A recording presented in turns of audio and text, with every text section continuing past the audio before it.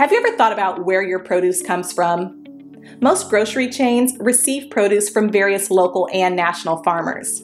In fact, there are about 3.4 million farmers in the United States today.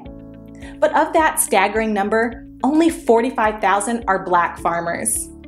At the Better Buggy, we are a proud group of Atlanta-based Black-owned farmers, selling produce locally and nationwide.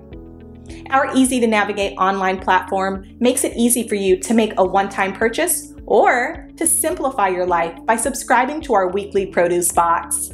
Whichever frequency you choose, you can order with confidence, knowing you'll receive 100% organic farm-fresh produce.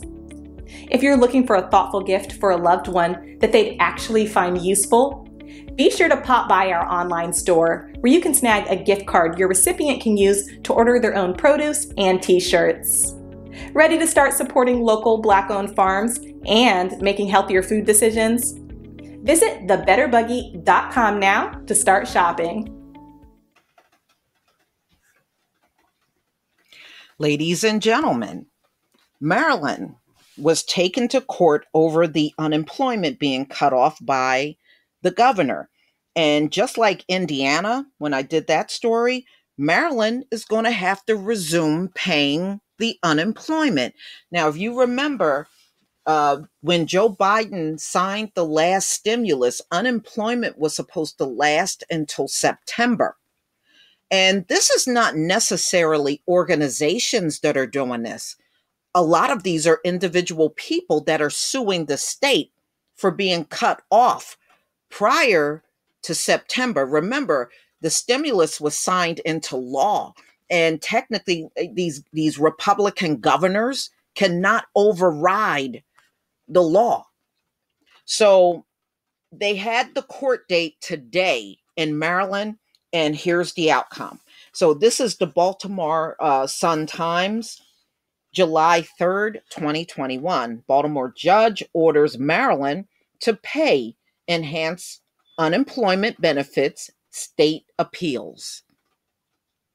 Okay, so they got to resume paying, whether they like it or not.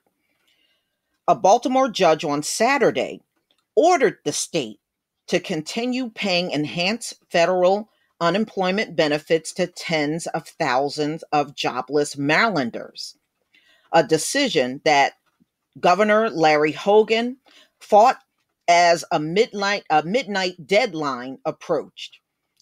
So the Baltimore circuit judge, the circuit court judge said, no, no, you can't take it upon yourself and just take the unemployment away from people, which was written into law of how it was going to be distributed and how long. So Baltimore Circuit Judge Lawrence Fletcher Hill issued a temporary restraining order Saturday morning that requires the state to continue the unemployment programs just hours before they were set to end under a decision made by, the Republican governor, Larry Hogan. So don't look like people are going to be cut off. And you can best believe this is going to be going on in states where the governors did this. It's now being challenged in court and look like the people are prevailing. Okay, so Indiana was the first, and now Maryland, you can best believe the others will follow. So the people will not see any loss in their unemployment in Maryland. And, and that's a good thing, especially as long as you're not working. And why would anybody say anything about it? I mean, this was part of the stimulus package. So, look like old Larry here lost, but we shall see. I'm sure, I already said the state is appealing. But to be honest with you, I can't see them doing too much of nothing because so many people are unemployed right now. I don't think they're going to do too much of nothing to turn it around. They're going to just let this whole thing ride out until September, and when everybody gets cut off at that point. But y'all, please tell me what you think about this. Good for Maryland. and any people that really need the money right now.